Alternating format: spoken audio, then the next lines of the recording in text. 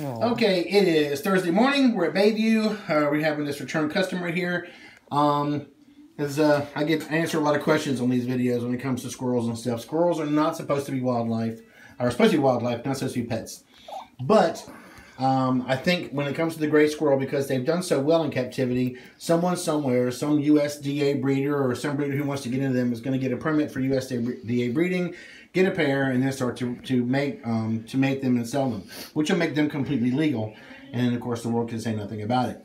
In the meantime, This one fell out of a tree. there are those patients, like this one here, that fell out of a tree. If you'll notice, there is a pretty, if I can get my thing in here, there's a pretty sharp angle roundness on his nose. It's not straight like most squirrels do, because when this guy fell out of a tree, he actually broke his nose just behind his nostrils there.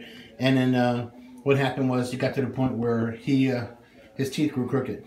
So we have to fix them on a regular basis. What's neat about these guys, it turns out that Mississippi has a loophole in the law that I'm probably going to make here official. It turns out that if there are people out there that hunt squirrels and use squirrel dogs and that type of thing. So Mississippi has a rule in law that says if you get a small game hunting permit, you are able to keep up to 6 of most non-regulated and huntable animals as a way to train your dogs to then hunt them when the time comes. So it also, and specifically not just those, for the managed ones, there's still some question marks, and squirrels are managed.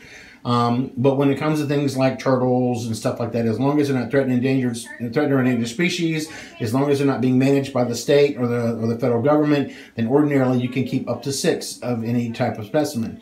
So as a general rule, whenever I go to get my fishing license every year, I always get a small game hunting permit. 1, to make sure that rule still stays in effect, and 2, just to cover my butt, just in case I end up coming across a bunch of squirrels.